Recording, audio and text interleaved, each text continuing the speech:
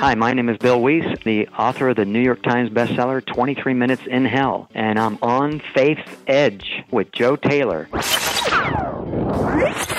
No Christian has an identity as a Christian like a Muslim has an identity as a Muslim.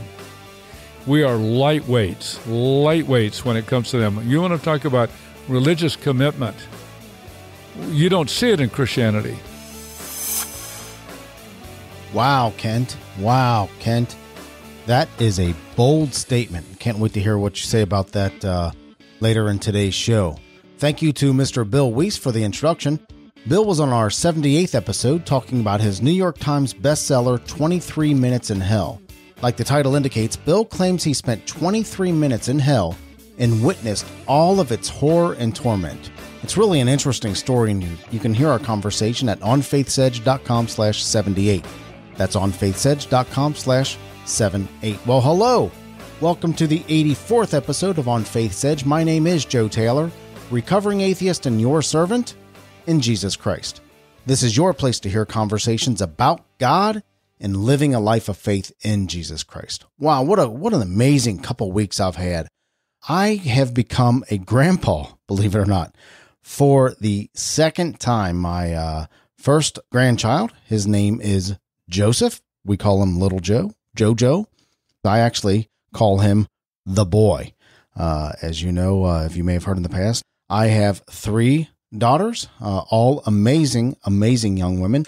In fact, my middle daughter, Jenna, she just got back, is getting back from a trip to Arizona. She just decided to adventure out a little bit and head out to Arizona to see some friends. A couple weeks ago, my oldest daughter gave birth to a granddaughter. Amazing. Her name is Meredith, and the miracle of birth is just something to behold. Realizing that you hold in your hands a brand new life, an amazing gift from God. Her name is Meredith. In fact, her middle name has an interesting story behind it.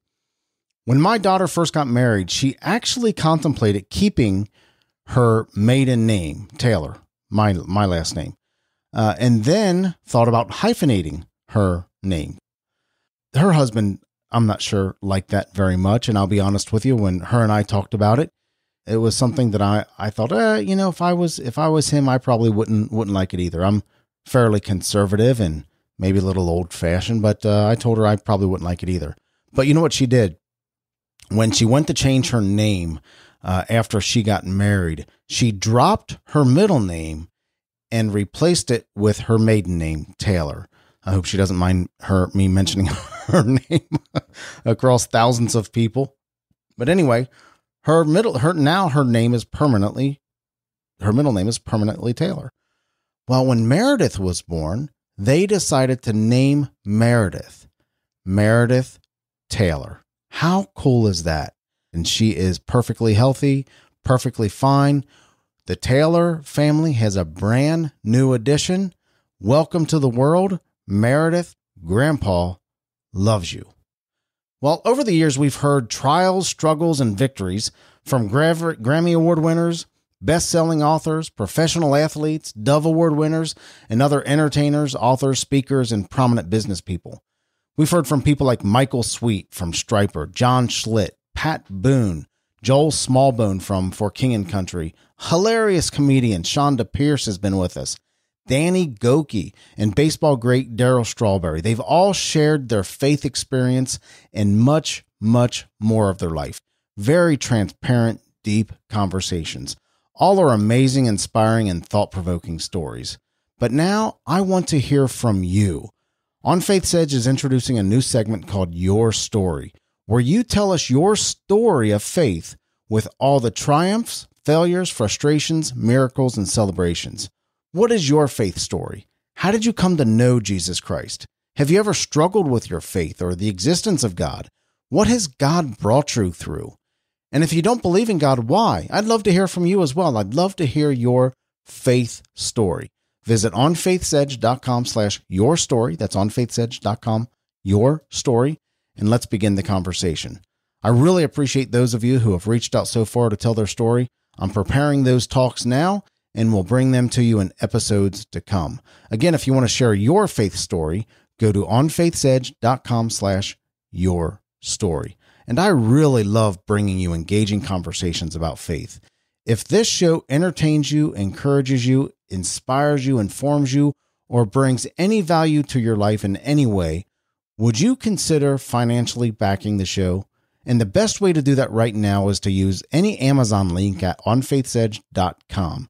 We'll get a modest commission for the purchase, and it doesn't cost you a penny more. So if you'd be willing to support the show and you're buying something anyway, just go to onfaithsedge.com, use any Amazon link. There's a main one in the sidebar there. Again, we'll get a modest commission, nothing to get rich on, and the purchase won't cost you a penny more. Well, today's guest is Kent Philpott. Kent is a graduate of Sacramento State University, Golden Gate Baptist Seminary, and San Francisco Theological Seminary. Since 1984, Kent has pastored the Miller Avenue Baptist Church in Mill Valley, California. As the director of Earthen Vessel Publishing, he has authored numerous books, including the books we're going to talk about today, If Allah Wills and Islamic Studies. Kent has been studying Islamic theology and practice for 15 years while maintaining his own deep Christian faith. He intimately interacts with the Muslim community and professes friendship with leaders of the Islamic faith. He brings a unique perspective on relating to Muslims, talking to them about Christianity, and ultimately leading them to a relationship with Jesus Christ. You'll hear Kent and I discuss who is Allah. Are Christians, Jews, and Muslims really worshiping the same God? We'll talk about the origins of Muhammad and the Islamic faith. Who is Jesus to Muslims? What does the Quran teach about violence? And how to reach out to the Muslim community. Many questions that I get from believers and non-believers both is about the Islamic faith. And you have spent a long time, I believe the past 15 years, researching the Islamic faith. Yes. And in the Islamic community and interacting on a regular basis with Muslims. And I'm assuming that interaction is to communicate Christianity to them and bring them to Christ. Is that right? A lot of it is to learn from them, to establish relationships with them, with the ultimate purpose of sharing Christ with them.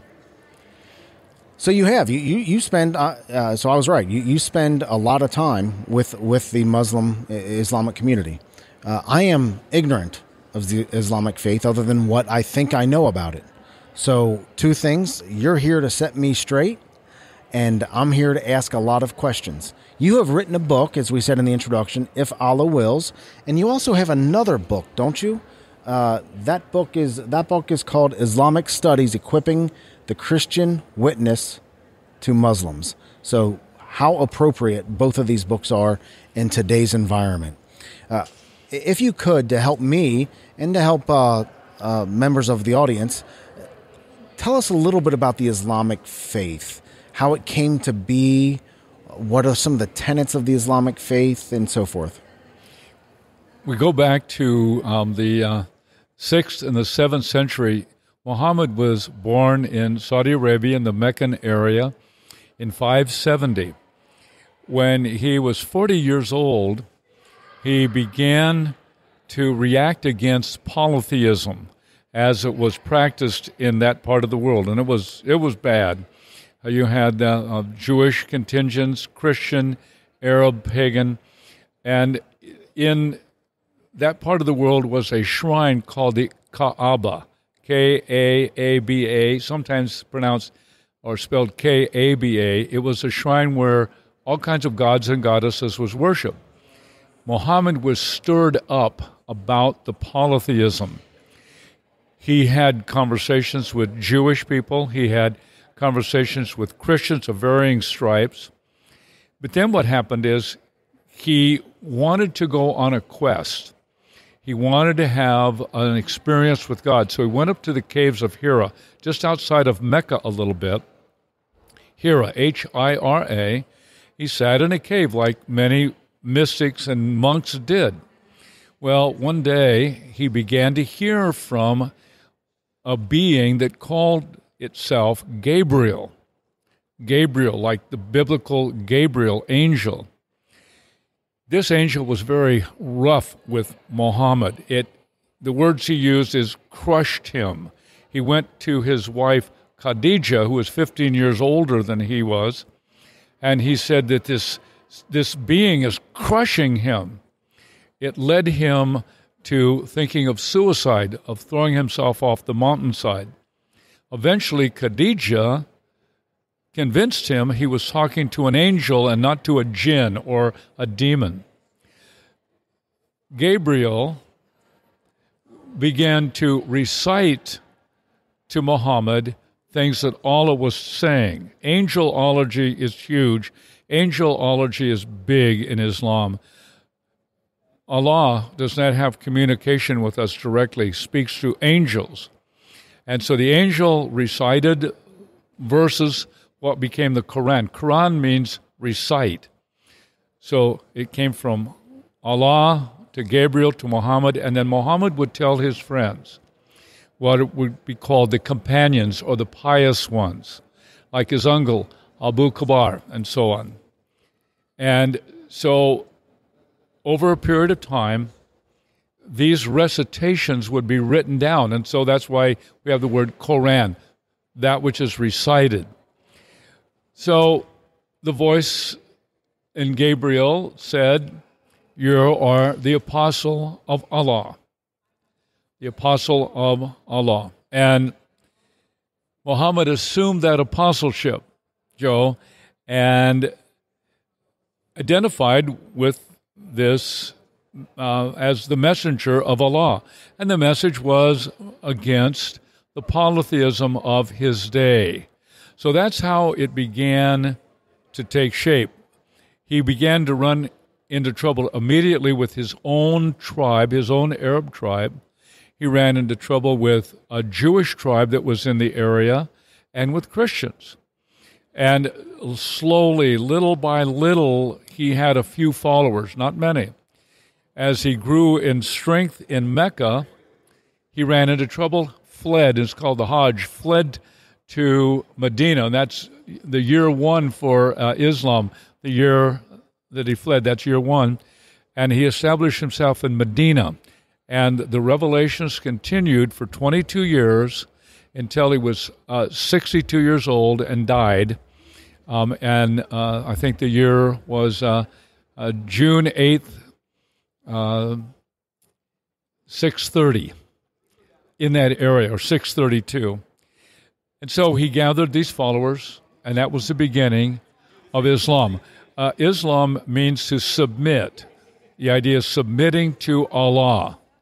And those that submit to Allah are called Muslims. You've heard it said that it is the religion of peace. There is a connection between the idea of Islam and the Hebrew shalom, which means peace. So there's two ideas with the religion of peace. One, that it is supposed to be the peaceful religion, or that when Islam triumphs over all, then there will be peace. You have two different ideas of peace when it comes to the religion of peace.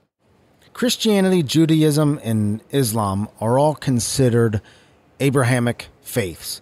Can you genuinely say that all three faiths worship the same God? Basically, no. I'll explain that.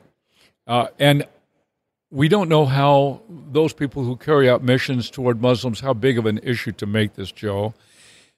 Let me tell you why.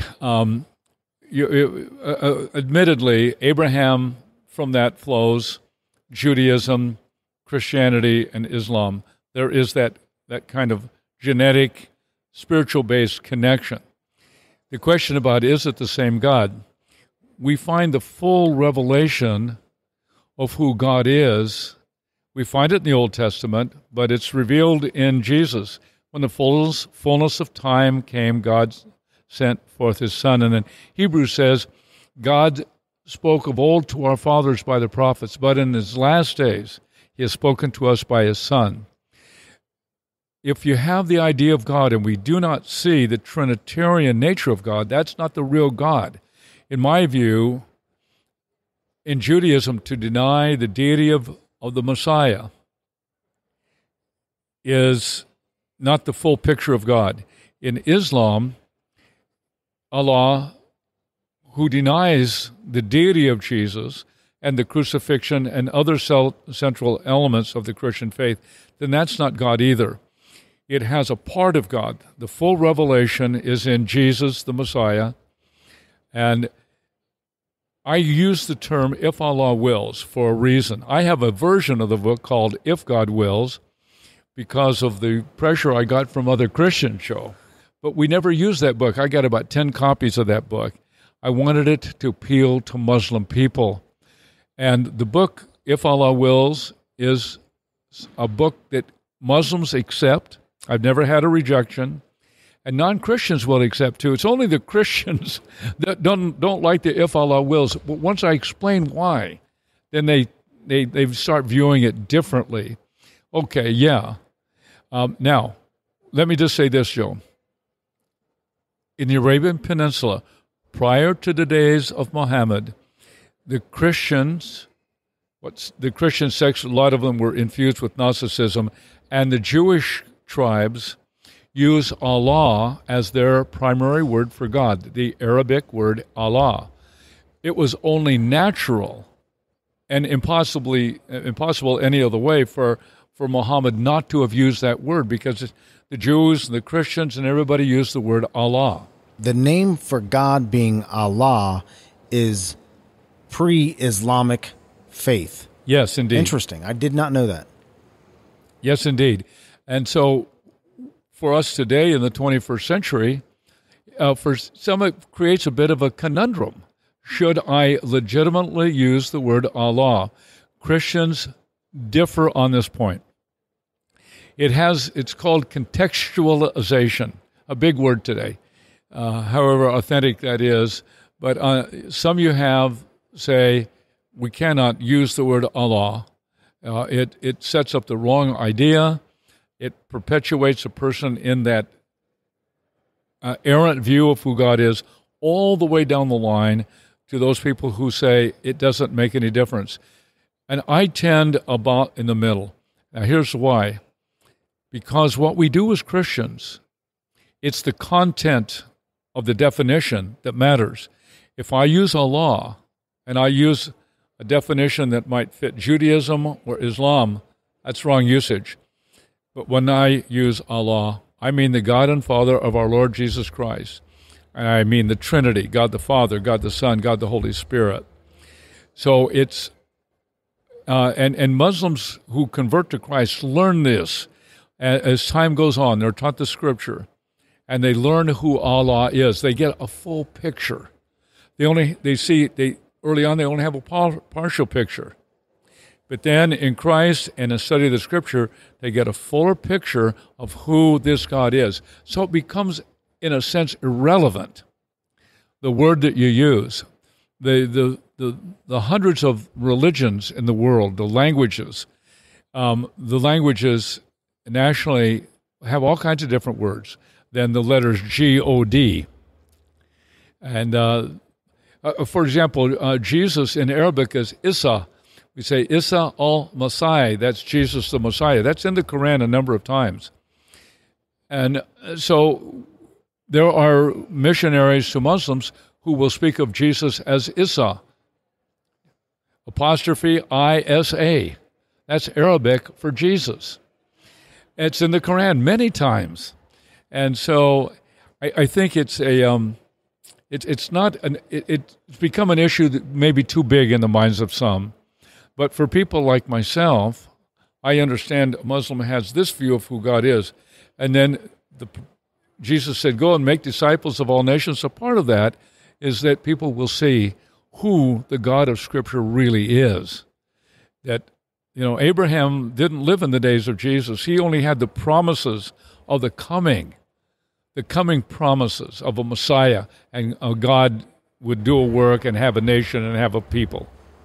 Who was Paul talking to? And this escapes me. I think it was Paul, Who was Paul talking to in the Bible when he used the phrase the unknown God?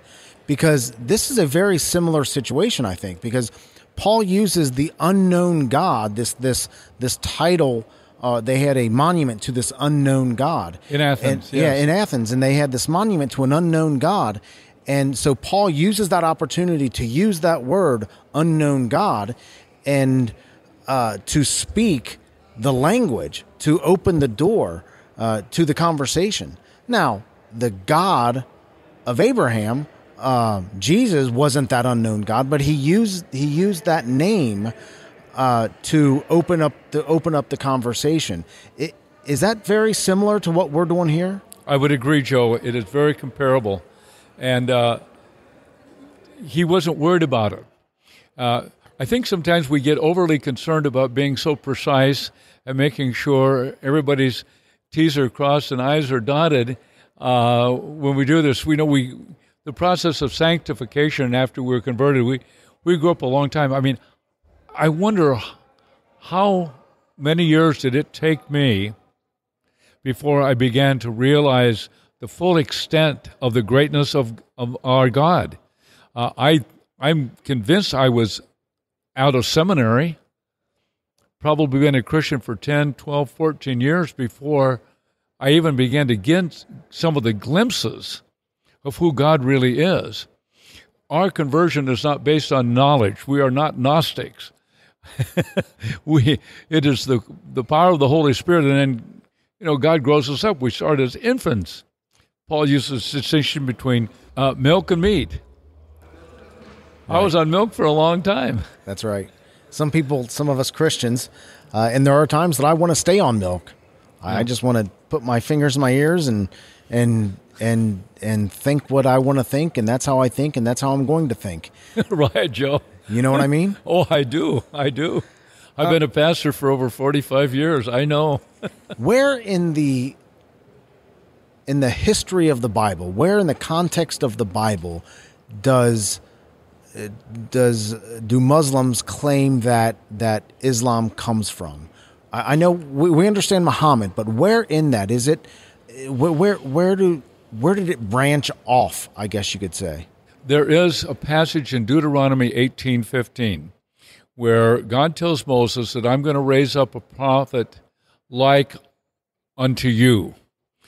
Now, Islam goes back and claims that promise of God to Moses was referencing Muhammad and not Jesus. Of course, we know that is completely disingenuous, but there is nothing in prophecy in Old or New Testament that directly and clearly connects with Muhammad. I view Muhammad as one of a number of groups that have claimed some inheritance in the Scripture, Old and New Testament. We have to admit, Joseph Smith and Mormonism is extremely familiar in terms of its points of identity. By the way, Muslims are very well aware of the connections between Islam and Mormonism, and they study Mormonism very intently. I have an essay that I wrote some 10, 12 years ago where I draw the comparisons between Islam and Mormonism. They are almost perfectly parallel. Both separate books, Book of Mormon, Quran, delivered by an angel, Moroni, Gabriel, both of them very works-oriented, that which you had to do, a religion of works. They are so parallel. I was always under the impression that somehow Judaism and Christianity went this way through Isaac, and Muslim went this way through Ishmael. Is that correct? Not exactly. I'm glad you brought that up. It's a little bit different. Islam branches off with Ishmael, and it is a very complex story of the tribes that settled in northern Arabia, the sons of Ishmael. as opposed to the direction the family kind of split. There was a definite split, but because Ishmael was born to Abraham and Hagar, they say that the Arab tribes came from Ishmael, but makes him Abrahamic, okay? But that only goes to the formation of the Arabs. See, after a while, Islam spread beyond the Arabs. But we do have the split. Isaac, Ishmael. And by the way, the Muslims have a real difference of opinion as to who was going to be sacrificed. Was it Isaac, or was it Ishmael, or somebody else? In Islam is a very confusing kind of thing. Various groups have various answers for things. It's not static. You never know really what you're talking about. But it comes down to, here's Arab Muhammad living amongst these Arab tribes, which are primarily descendant from Ishmael. So that's the connection. And then you have, through Isaac, the connection with the Jewish people, and then from the Jewish people, the Christians. So you have automatic contention with them, tribal, clan, family differences. And by the way, that whole sociological structure is very meaningful in early Islamic development. So it's complex, but I think that's the distinction. Ishmael is a different branch of the family. Here we have, through Isaac, we have the Hebrew Jews. Direct here, there was the branch. So it's the story of Ishmael. Gotcha. So let's talk about If Allah Wills. Why did you write this book? I intended it to be something that I could give to a Muslim person as a witness. I wanted it to be something that other Christians could give to Muslims who wanted to share the gospel with them, something that they would take and read. It's completely directed at Muslim people. It is very strong. I don't hold back any punches. I go right to the jugular. First chapter is Tawheed, which is Arabic for the oneness of God. And they say that Christians believe in three gods. You got God the Father, you got Mary, and you got Jesus. They didn't understand. Muhammad simply didn't understand. And of course, if it was a messenger, Gabriel was a messenger from Allah, well, it completely damages that whole scenario. Just throws that out altogether. You can't have a God that was completely ignorant of what actually happened. I deal with the oneness of God. I present the God of the Bible, who is the Father, the Son, and the Holy Spirit, and Echad. The Shema, Deuteronomy 6:4. Hear, O Israel, the Lord our God, the Lord is one. That word one in Hebrew is, we pronounce it Echad, E-C-H-A-D. In Genesis, Adam and Eve are an Echad. They are one. They're two different. They're separate, but they are an Echad. The God of Scripture is an Echad. He is Father, Son, and Holy Spirit. Same nature, same will, same everything. That makes an Echad. And I explain that in the first chapter. I draw a distinction in a contrast between Muhammad and Jesus. Fantastic differentiation. Islam has a high regard for Jesus, but they make two major changes. One as to who he is, the actual physical son of God the Father and Mary, a human woman. That's one error because it takes away from the reason for the cross. The second area has to do with what happened at the cross. They say Jesus never died on the cross. In the Arabian Peninsula at that period in history and before, the Gnostics, as they intertwined with Christian theology, which Gnostics did with all the different religions. For example, when you read the Gospel of John, 1 John, they John is dealing with Gnostic Christianity. One of the major areas of Gnosticism is called Docetism, from the Greek word dose, to seem. They said that the one who died on the cross only seemed to be Jesus. Some will say, well, it was Judas Iscariot. Jesus did not die on the cross, and that's what Islam says.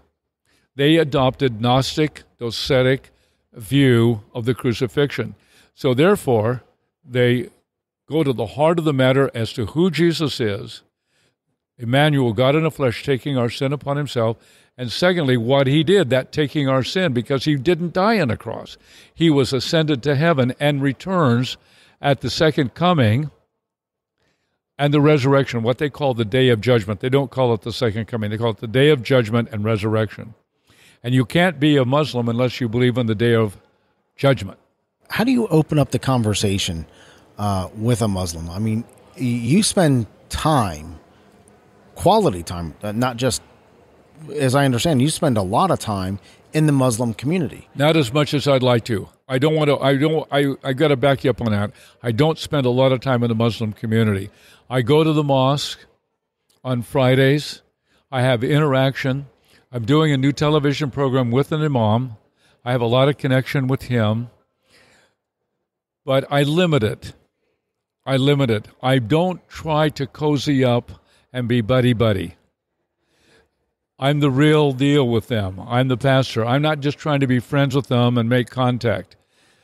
That's what not what I want to do. I don't want them to get confused about who I am. I'm a preacher of the gospel. I'm not really trying to be friends. I would venture to guess, when I use the word a lot of time, I use that in the context of how much time the average Christian leader spends with the Muslim community. Okay. And I would bet, in comparison, Kent, you spend a lot of time in the Muslim community. I have 3 Muslim imam phone numbers in my cell phone right now. I can show them to you. Imam Fasih, Imam Abdullah, and Imam Abu Qadir. And they're all friends of mine. They're friends. I mean, I know them. It's not like I hang out, we watch television, but we interchange. We can talk to each other on the phone. We can show up. I had an imam preach a sermon at our church. Do they understand that your motivation? They do. I'm going to come back to that comment that you just made. They do know what I'm about. Do they understand that your motivation is to convert them personally to believe in Jesus Christ as their Lord and Savior? Exactly. The 2 major evangelical religions in the world are Christianity and Islam. Islam are constant evangelists. We have to understand that. They are after you all the time. When I was starting going to the mosque, and I would sit there and I'd read the Quran sitting in the back. I never prayed with them. I never got down on my knees. I read the Quran. So many Muslims came look at me and they'd smile. They were thinking I was converting. But after a while, they realized I was not. I was not converting. I don't want them to have any idea that I'm converting here, or that I have any other interest in it. I want to learn about it because I want to tell you the gospel. It's a mistake, in my view, to over-contextualize to the point where you're becoming their friend, and they won't listen, Joe. They would not trust you if they didn't understand your real motivation. They would not trust me if they thought I would just here for whatever reason. I'm going to make a friends with you to try to convert you. That's disingenuous. That's dishonest, and they're very quick to pick that up. They know what I'm about. Why in the world, Kent, would you have an imam preach at your church? Well, it was an accident. Here's what happened. I wanted to bring Abu Qadir to our church on a Sunday morning because this is a big deal for our church. We filmed 4 programs. We're not going to start broadcasting until February. And it's kind of a long story, but I brought our church to it. By the way, I told everybody in our church, here's what we're doing. This was a couple of years ago. If anybody wants out, okay, it's okay. No prejudice. You can leave if you're afraid. And then we've been putting this program together. and I wanted everybody in the church to see this imam. I wanted to alleviate their fears. Here's the real guy. And I wanted him to see us too. So what I told him was, during the announcements, I'm going to ask you to come up. And I said, you got 5 minutes just to say hello and say a word or two. He preached at us for about 20, 25 minutes, around that area. And he preached a Muslim sermon. He didn't realize that the people he was talking to knew at least as much about Islam as he did. This wasn't a novice group. Right. This is a small congregation. And I have to say this. Muslims practice taqiyya. Taqiyya is an Arabic word that means dissimulation. Muhammad had a job for one of his lieutenants to do. He had to go out and deal with a rebellious tribe. This leader came to Muhammad and say, do I have to, basically, to paraphrase, do I have to tell them the truth? Muhammad said no. So taqiyya means you can deceive in order to defend or advance Islam. Well, the ends justify the means. They lie. It becomes a problem. Because lying is so ingrained that they don't even realize they're doing it anymore. I don't think their conscience gives them a little ping. They just lie, and they all do. I have to tell you the story. When I was teaching Islamic studies, I had a Shia imam from Fremont, wonderful Afghani young man. He got lost. He came in later. I had already started on my studies.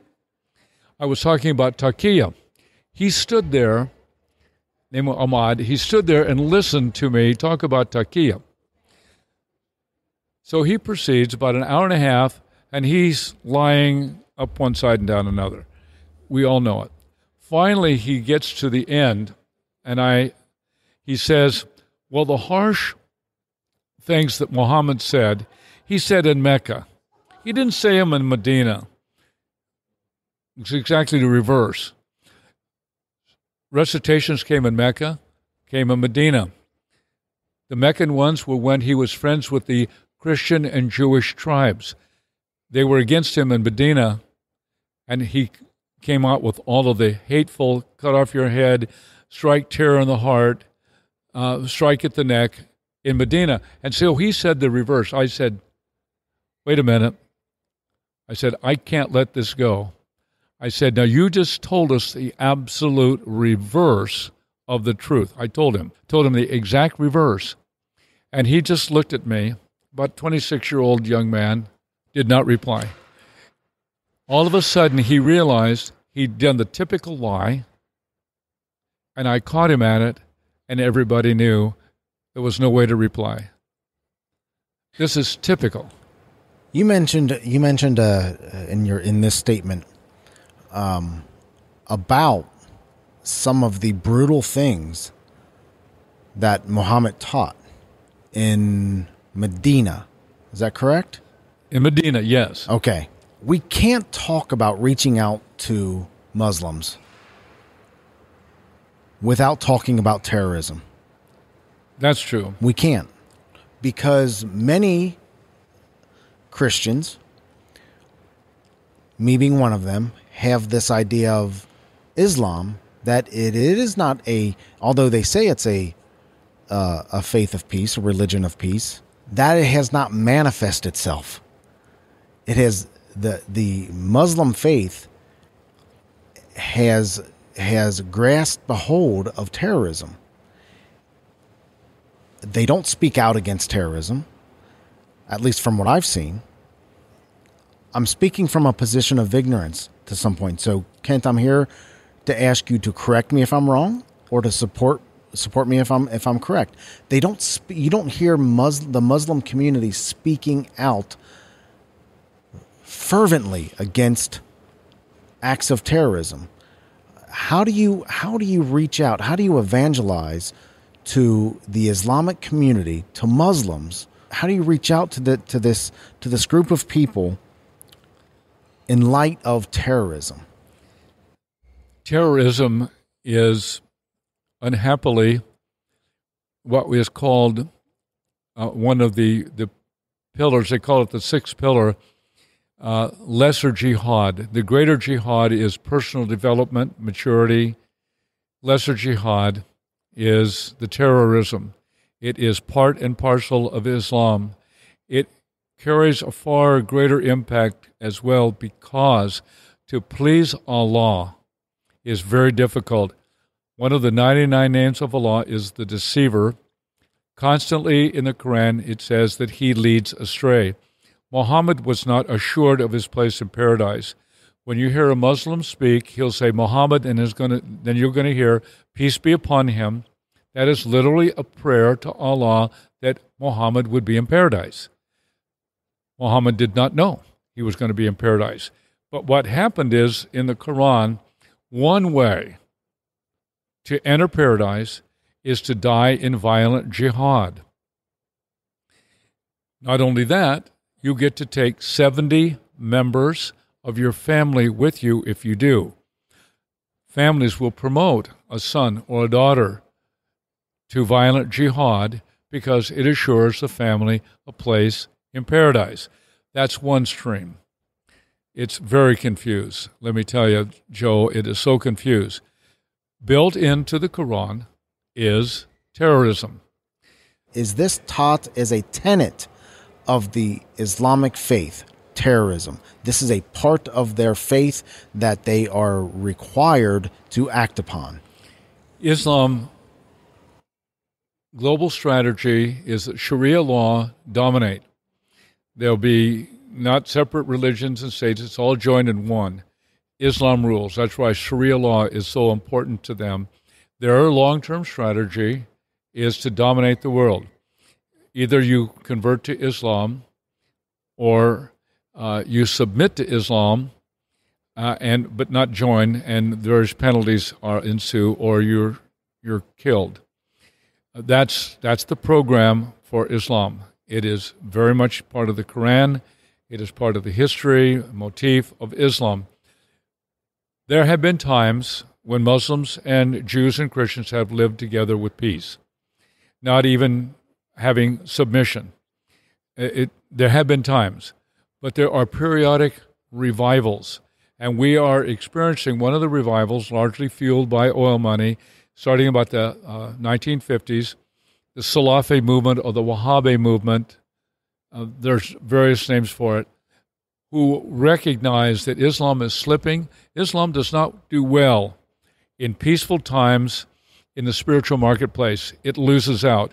Its theology, its ideology is not strong. And so they have, in so many ways, spiritually, intellectually, in terms of cultural development, lag behind.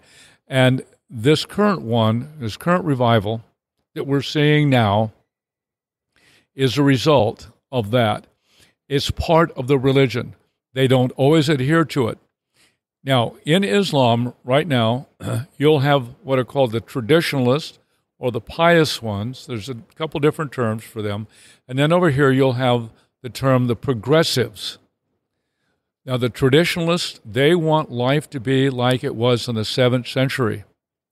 The 7th century, where men had long beards. You couldn't be a Muslim, Joe. You'd have to grow a beard. I couldn't either. And the beard is very important. It would flabbergast you to know how important a beard was, to have a beard. And to live like they did in the 7th century. They wanted to be exactly like Muhammad, to live like he did, to eat with only his right hand, to sleep on your right hand, on your right side, everything like Muhammad. They want to go back to that period.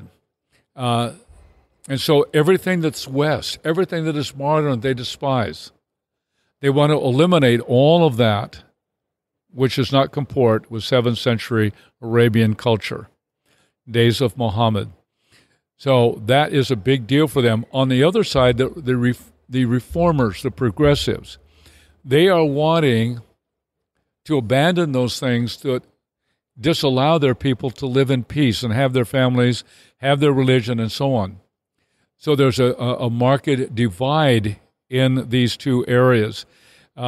In this book, I detail 4 books of Ayaan Hirsi Ali, Harvard University professor, Somalia-born, was a member of the Dutch Parliament, and she authored 4 books, 2 New York Times bestsellers. She's become an atheist. She argues for reform. She even tells Christians, you Christians need to go into the Muslim ghettos and start Christian bookstores and start churches in the Muslim ghetto. That's the only way you're going to reach the Muslims. This is the only way Islam's going to change. And then Reza Aslan, who just got fired by CNN, UC professor in Riverside. I summarize his book, No God But God, here in Islamic Studies, and he argues for reform too. He's a Sufi. He's out there on the fringe. Okay, he exposed himself on CNN as sort of a quack. But nevertheless, you've got major voices in Islam arguing for reform. They want away from that Islamic terrorist idea. The imam that I'm talking with, he disavows terrorism altogether. At least he says he does. But Islam, whenever they're a minority in any community, if they're a minority, and they have it all spelled out in terms of percentages, when you get to 7%, you get to 10%, you get to 12%, things change. They become more political. And when you get to be a majority, then widespread terrorism is allocated. Islam is very sophisticated. They are very patient. They have a long-term strategy. A 50-year plan is not a long plan for Muslims. They'll wait generations. They have their plans. They've long used immigration as a plan of spreading Islam. That's why they have lots of wives and lots of kids. They grow by that way. That's the primary way that they grow. Having many wives, a bunch of kids, and let me tell you, no Christian has an identity as a Christian like a Muslim has an identity as a Muslim. We are lightweights when it comes to them. You want to talk about religious commitment. You don't see it in Christianity. And that's good. And that's good because they take it to a cultic extreme. When a little child is born, the father whispers a special ritualistic slogan into the ear of the newborn. By the time they're 5 or 6 years old, they know more passages in the Bible that supposedly are contradictory than most Christians know when they're 40, 50, 60 years old. They are born apologists. They are raised apologists. They are very religious. Their Muslim identity is their whole life identity. Conversion for a Muslim is a dramatic miracle for a Muslim to be converted. And I know that there is a strategy that Muslims carry of false conversion. They falsely convert to Christianity, and they will get away with it in gospel light churches, liberal churches. They'll get away with it. It's another strategy that Islam employs, and they do it big time here in America. Sorry, it happens. I'll be honest with you, Ken. I came into this conversation thinking that I'm going to be speaking with somebody that is soft on Islam and soft on the Muslim community. And if we just love them, they'll come to Jesus. If we just treat them good, they'll come to Jesus. If we use the word Allah, come on, let's use the word Allah and not offend them, and let's use the word instead of using the word God, and that way we'll nice them to Jesus. Okay? And you are everything but that. You pull no punches with this community. You interact with them. You fellowship with them. You have friends. You call them friends, but you certainly pull no punches with them.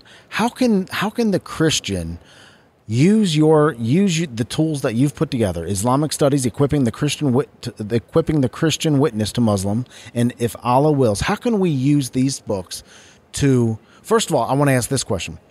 Do you feel like you personally, keeping in mind terrorism, keeping in mind their their tenet to lie to get close to you, to bring you to their faith. Do you think that you are uniquely equipped to minister to the Muslim community, or do you think that we should all take that effort to go into the Muslim community and interact with them and to evangelize to them? In the scripture, we see in the book of Acts that the early Christians took the gospel into pagan areas. Even when Rome started persecuting the Christians didn't continue their missionary evangelistic activities. Christians in China at the time of Mao Zedong, they didn't stop their witness. Christians in Muslim countries today don't stop their witness, even in the threat of death, and even worse than death, torture and horrible things done to family members. It still goes on. We take that risk. There's no shortcutting that.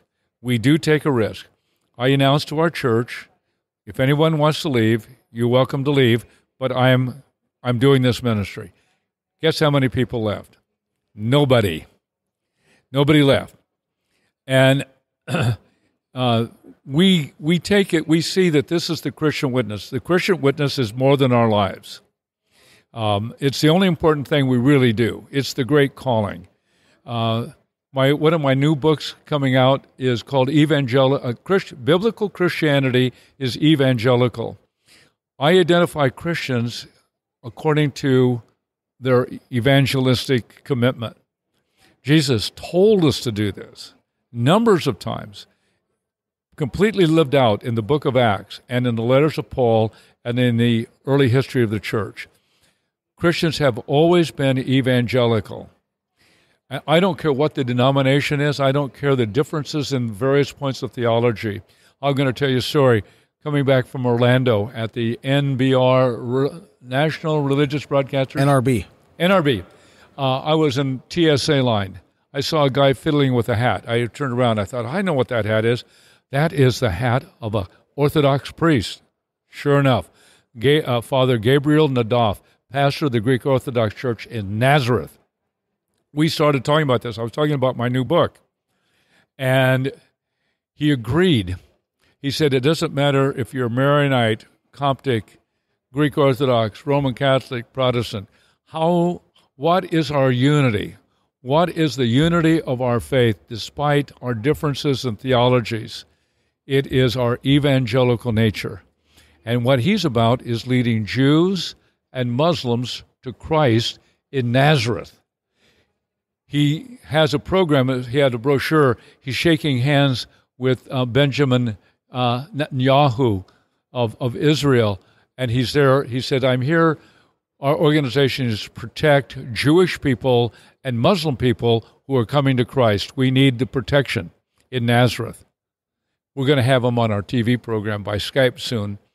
But that's our identity. It is our evangelical nature that we take the gospel out to whomever we get to do it. So how do we practically use these tools? Well, this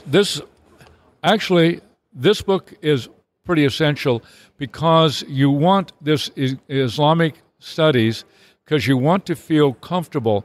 I spent many years studying Islam before I wrote If Allah Wills. It was important for me to understand it. I have to have some knowledge of Islam, what these people were thinking.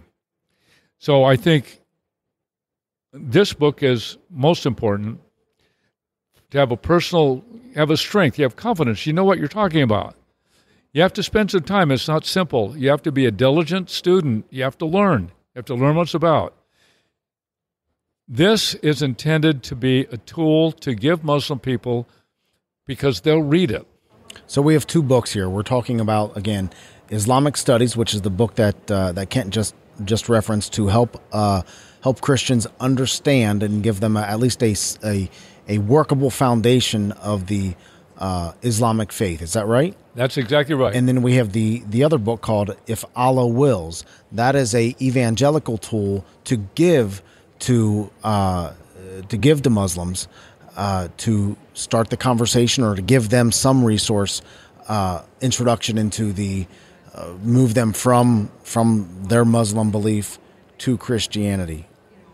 Is that right? You got it, Joe. Okay. So we're talking about those two books. Kent references this book and that book. So the first book he was talking about was Islamic Studies, and the second book that he's talking about is If Allah Wills. Both of those books will be available on our website at onfaithsedge.com. But I just want to make sure that that's clear, the two books that we're talking about. We need to speak to the Muslim community. We need to speak intelligently because they're intelligent on their own faith. They grant them this. They do culturally. They do a very good job at teaching their children the tenets of their faith. They do. But these two tools will equip us, the Christian, to not cozy up to the Islamic community or Muslim friends, but to speak to them intelligently and bring them along. I am really excited to dig into these books because I'll be the first one to tell you, other than some cursory reading that I've done, I'm ignorant on how to relate to the Muslim community. Can we talk a little bit about your personal faith? Sure. How did you come to believe in Jesus Christ? I remember when my dad took me down to the train station in Los Angeles to say goodbye to me as I went to basic training at Lackland Air Force Base in Texas. He handed me a New Testament. I was 19 years old. And I got on board, and when I found a trash can, I threw that New Testament away. I didn't want to have anything to do with it. My dad was converted when I was 15 years old at a Billy Graham crusade in Los Angeles. I resisted Christianity. I didn't want to be associated with Christians, but I was wanting to finish my education while I was in the military. I was a medic with 2nd Casualty Staging Flight. I worked at night. I went to college. I was taking a philosophy of religion class, taking 2 philosophy classes, 2 psychology classes at UC Davis, just a little south of Sacramento, just up from Travis Air Force Base.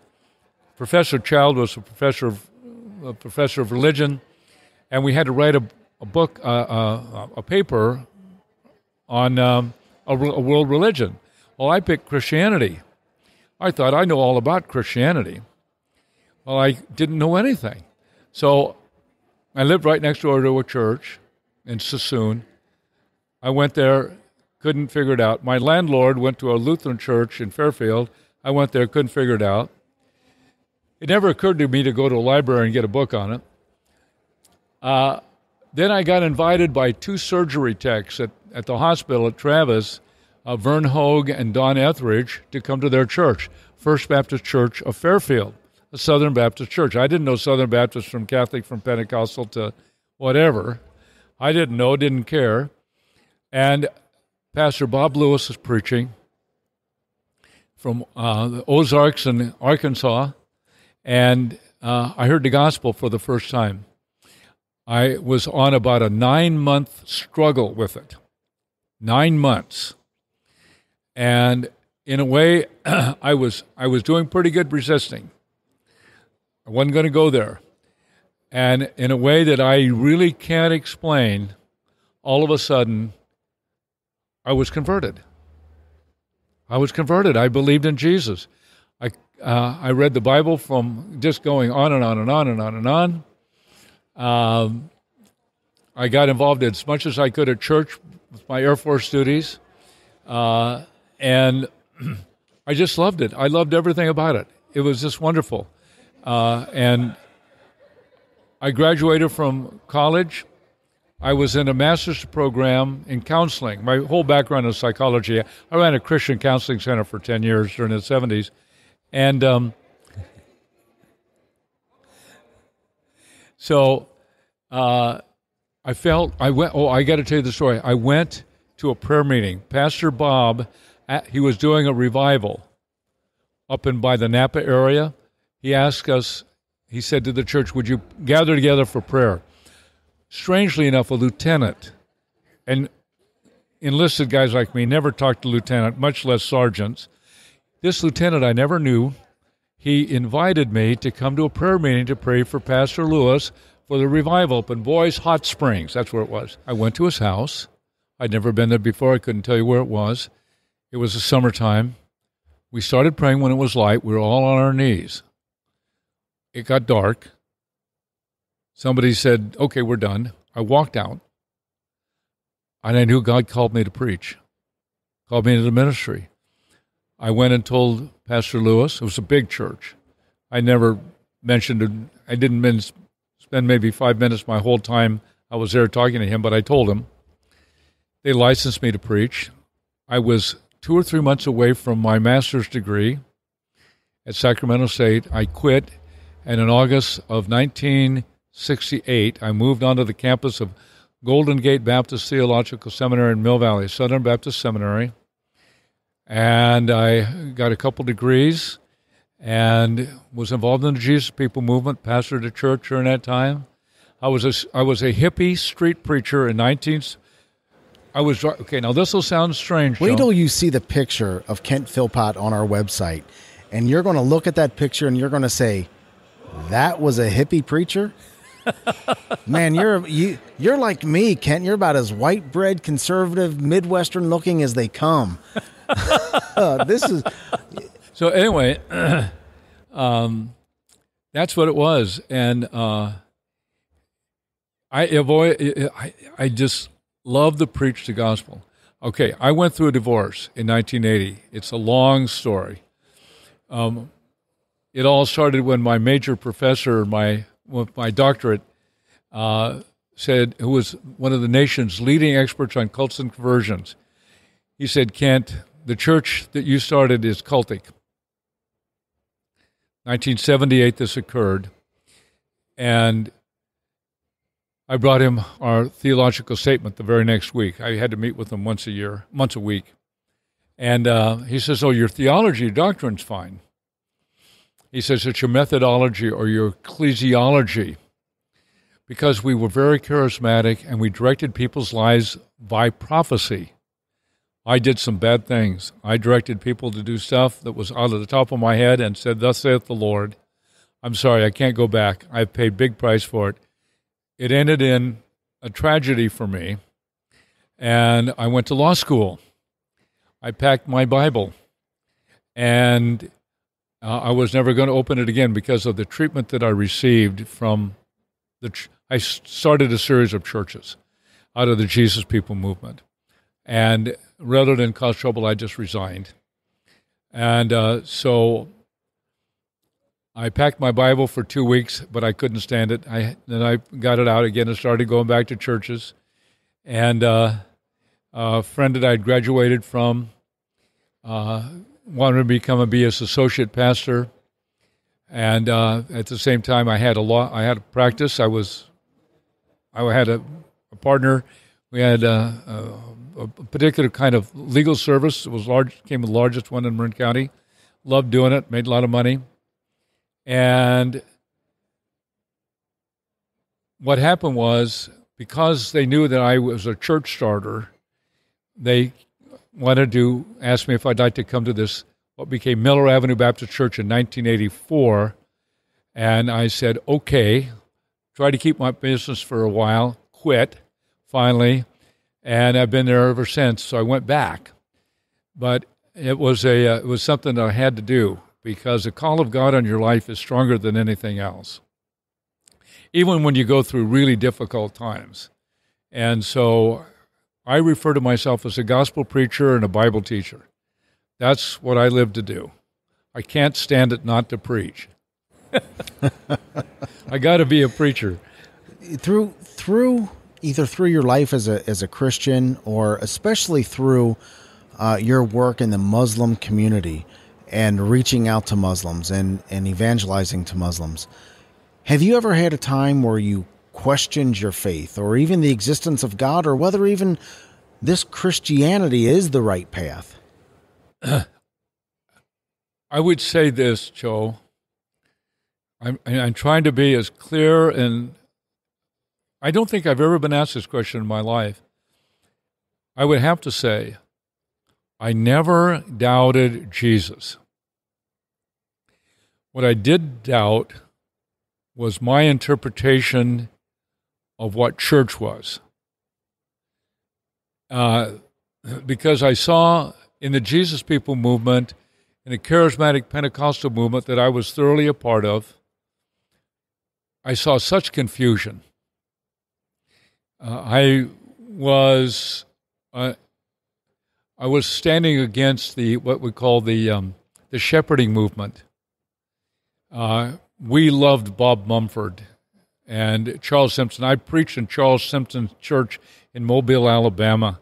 I knew Don Basham and Ern Baxter and Don Basham. I learned a lot from Don Basham. I was friends with Bob Mumford. I had to oppose it. Bob and I later on became friends. And I became friends with Charles Simpson again, too, but I had to oppose what they were doing. It failed. It imploded. Bob even asked me to forgive him. We ran into each other at San Quentin. He didn't know I was around. I didn't know he was around, and we got together. The Fort Lauderdale 5, I don't know if you know anything about that stuff. Just to be clear, when he says ran into each other at San Quentin? That was at the gate, at the east gate. He was coming out of the prison. I was coming in. So you're not saying that you and him spent some time in a cell together? No, he was ministering out of the Protestant chapel, and so was I. And we were coming in to do ministry in San Quentin. But so to answer your question, I was about to say, man, you've lived a life, brother. I know. I was confused about how to do church. I was confused about that sort of thing. I saw out of the Jesus People movement, people leaving evangelical Christianity, going into Roman Catholicism, going into Greek Orthodoxy, Russian Orthodox churches we have in San Francisco. And I began to wonder, maybe I'm off on the wrong track about how to do churches. That I did question, Joe, that I questioned. I never questioned the Bible. I love the Scripture. I'm pretty good in Greek and Hebrew. That's all I do is preach verse by verse. And I consider myself fairly adept in these areas. And I love the Word. I love being with His people. I love preaching the gospel, teaching, and so on. And I no longer really have those battles. I gave it up. We do the best we can church-wise. There's no perfect church. My church isn't perfect because I'm not perfect, and there's not a perfect person in a church. So we get along the best we can.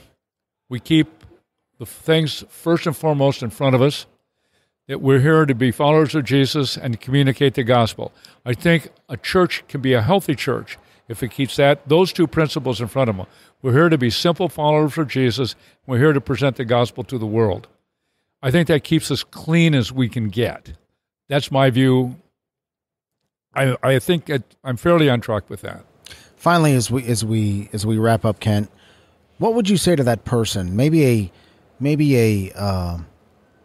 current Muslim, somebody that is investigating Christianity or right on faith's edge, making that choice to believe or not to believe in Jesus Christ.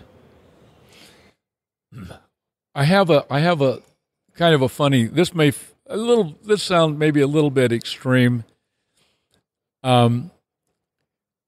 Here's what I would tell them. I would pull out Matthew 28, 19, and 20. I would quote where it says, Jesus said, Go and make disciples of all nations, baptizing them in the name of the Father, and Son, and the Holy Spirit. And I'm with you to the end of the age. I say, now what that means to us is, one, now you're born again, you become a disciple of Jesus, and you get baptized. Now, I think baptism is really important. Now, of course, I'm a Baptist preacher. Shocking, isn't it? Yes. But I think that's very important, that we publicly identify with Jesus Christ by being baptized. That's a major step for a Muslim. Now, if they said, I can't do that, I would say, okay, But if you decide so at some point, let me know, and we'll fill up the baptistry. Okay? That's how I approach it. I'm not going to force anybody into anything. Make no demands on them. Offer ministry. Offer to teach them, to be in fellowship, to do those things. I think I answered your question, Joe. I don't think we can say anything more than that, to be quite honest with you. Kent, Thank you so much for being with us today. The books are Islamic Studies, Equipping the Christian Witness to Muslim, and If Allah Wills. Islamic Studies, that book is for the Christian to help them understand the Islamic faith. And If Allah Wills is specifically written to the Muslim to understand the Christian faith and to bring them along. Is that correct? That's it, Joe. Kent, thank you so much for hanging out with us today. God bless you, brother. Thank you, and you too. You can find out more about Kent Philpott at earthenvesseljournal.com. That's earthenvesseljournal.com. And his books are available on our website at onfaithsedge.com/84. That's onfaithsedge.com/84. And if you use the link on our website to buy the book, again, we'll get a small commission, and it doesn't cost you a penny more. Remember, I want to hear your story. Go to onfaithsedge.com/yourstory, and we'll get together and chat. Again, that's onfaithsedge.com/yourstory. I would love to hear from you. That will wrap up today's show. Thank you to Kent Philpott for being with us, and thank you for listening. You mean a lot to me, and you mean a lot to this show. Remember, God is real. He loves you, and so do I. God bless. Thank you for listening to On Faith's Edge. You can subscribe to the show via iTunes, Stitcher Internet Radio, or your favorite podcast app on Android, Apple, or Windows devices. To reach out to Joe or leave comments about the show, visit onfaithsedge.com. You're important to us, and we would love to hear from you.